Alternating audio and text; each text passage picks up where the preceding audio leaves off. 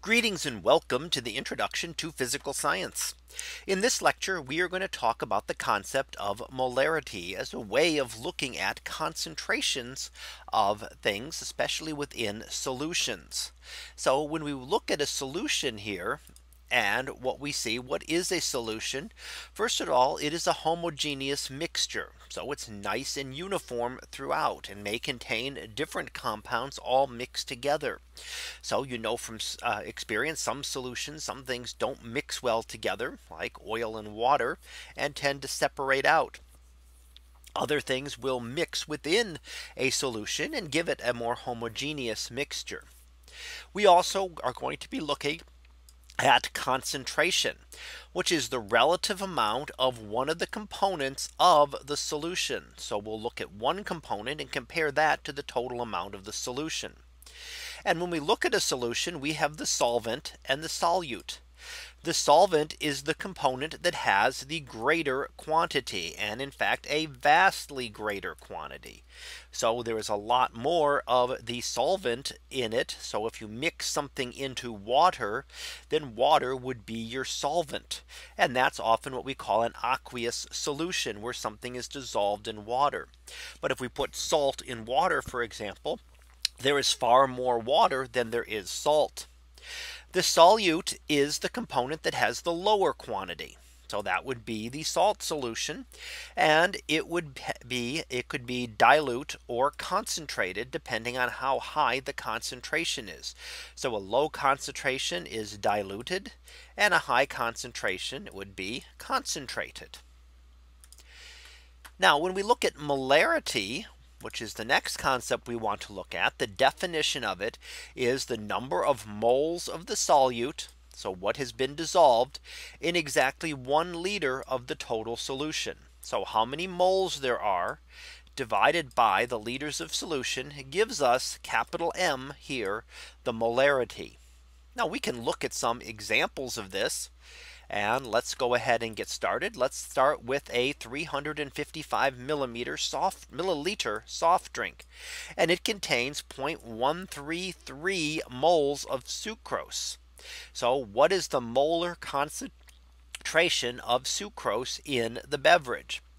Well, we write down what we know. So we know the volume is 355 milliliters. And always remember, we have to convert that into SI units. So that is 3.355 liters. And we know that there is 0.133 moles of sucrose.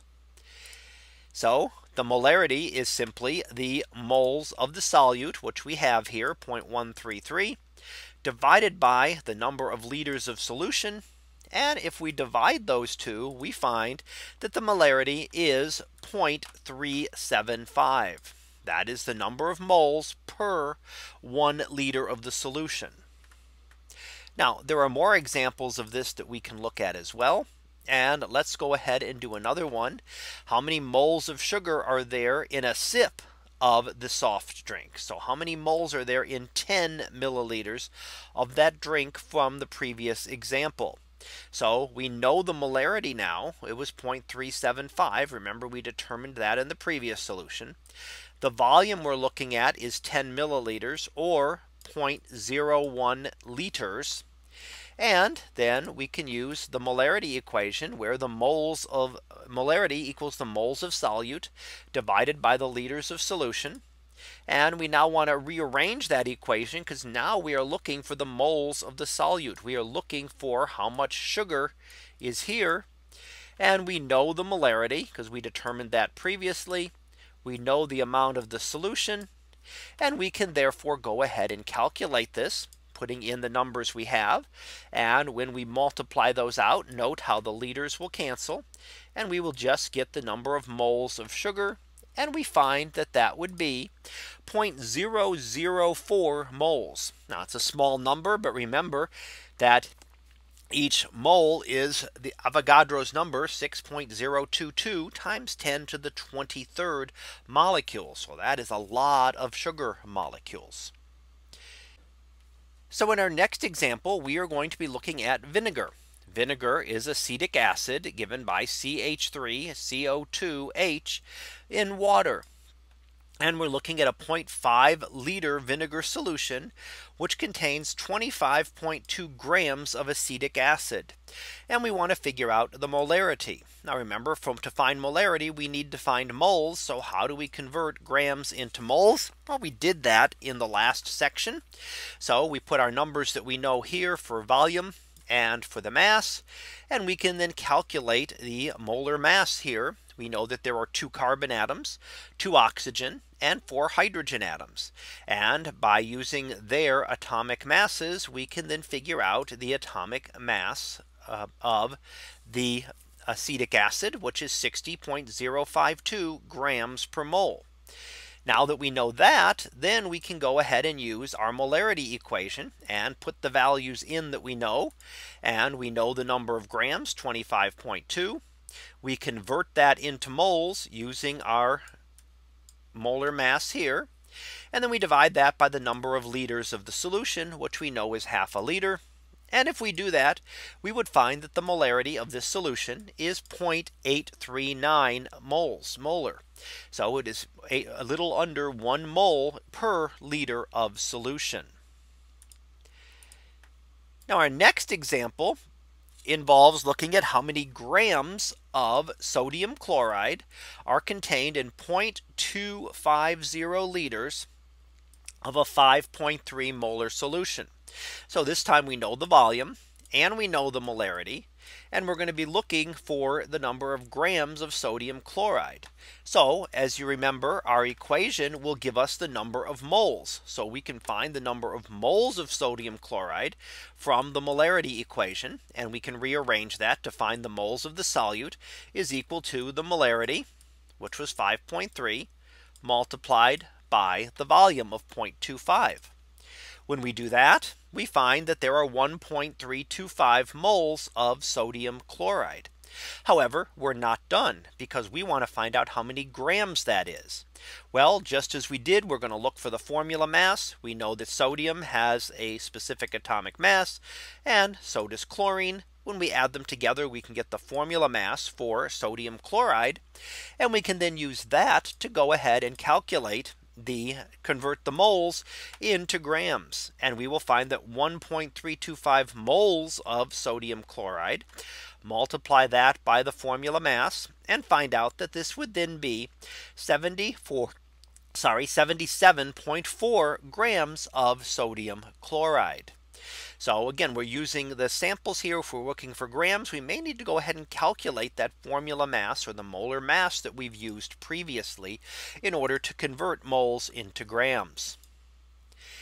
Now we're going back to another acetic acid problem, and the molarity of that solution is 0.839. And we want to find the volume of vinegar that would contain 756 grams of acetic acid. So again, we have grams in there, but let's go ahead and start out. What we want is the grams of the solute times the moles of the solute divided by the grams is equal to the moles. So we can also use the moles of solute times liters of solution. And that should look very familiar to give us the number of liters of solution. So what we find is, if we put all this together, we can take the grams of the solute. So how many grams were in there? That's something we know, times the moles of solute divided per gram, and the liters per mole will give us the number of liters solution. How do we know? Well, the grams cancel here, the moles cancel here, and we're left with just the number of liters of solution. And if we put in what we know here, and some of this we've determined from previous problems. Remember that we figured out how many moles per gram there were of acetic acid in a previous example in this lecture.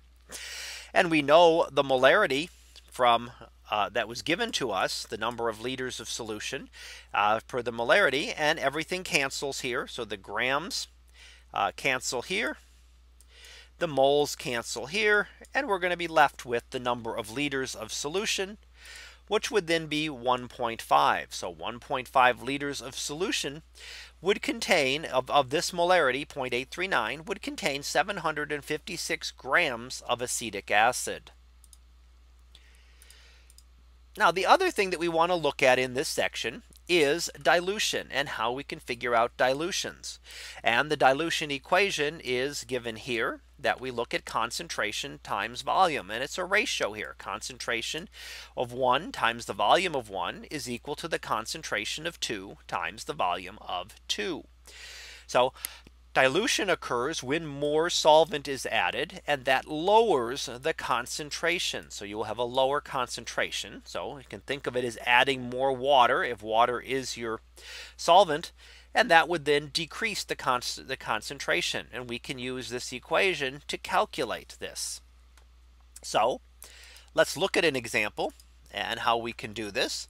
Our example here is going to look at, we are going to have a 0.85 liter solution of a 0.5 molar solution of copper nitrate, and it is diluted to 1.8 liters by adding water, and we want to find the new molarity. So we know the original concentration of 5 molar. We know the original volume of 0.85 liters. We know the new volume of 1.8 liters. And we can then use our equation C1V1 equals C2V2. Well, we know 3 of these things. We know C1, we know V1, and we know V2. So we can then solve for the unknown, which is C2. And that will be equal to C1 V1 divided by V2. Well, we said we know all those numbers. We can put them in, and C2 will therefore be equal to 2.36 molar. It'll have a molarity of 2.36. Now, of course, when you're doing one of these, if you're adding more solute in this case, or sorry, solvent in this case, your molarity will have to decrease. So it went from 5 exactly down to 2.36. Now let's look at one more example of this. And what we see is we're going to take the volume of a 0.12 molar acid, hydrobromic acid, that can be prepared from 11 milliliters of a 0.45 molar solution. So we know the final concentration now. So we look at what we know, and we know the volume of 11 milliliters. We convert that into liters. We know the concentrations. So we know the initial concentration here is 0.45 molar. We know the final concentration is 0.12 molar.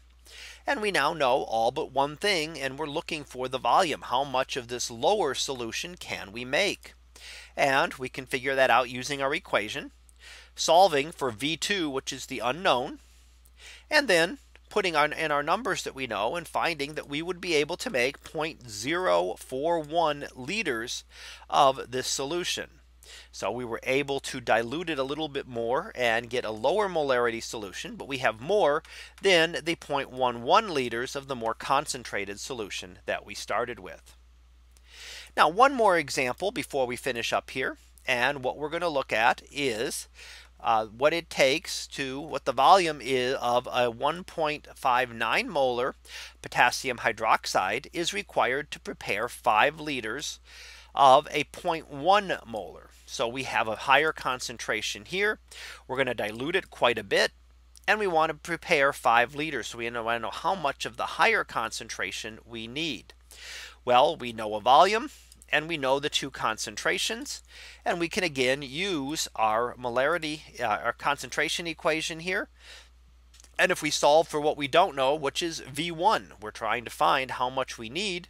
So V1 is equal to C2 V2 divided by C1.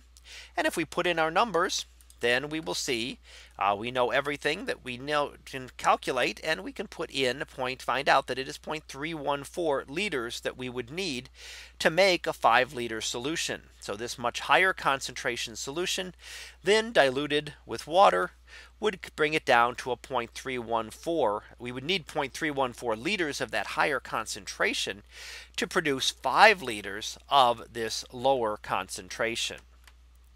So let's go ahead and finish up here with our summary and what we looked at in this lecture. The relative amount of a solution is its concentration. It's the amount of a given solution component is what we call the concentration. The solvent is the one with the significantly greater concentration. The solute has the much smaller concentration. And we looked at the molarity of a solution is the number of moles in 1 liter. And we also looked at some examples of concentration and how to calculate different concentrations for things being diluted. So that concludes this lecture on molarity. We'll be back again next time for another topic in physical science. So until then, have a great day, everyone, and I will see you in class.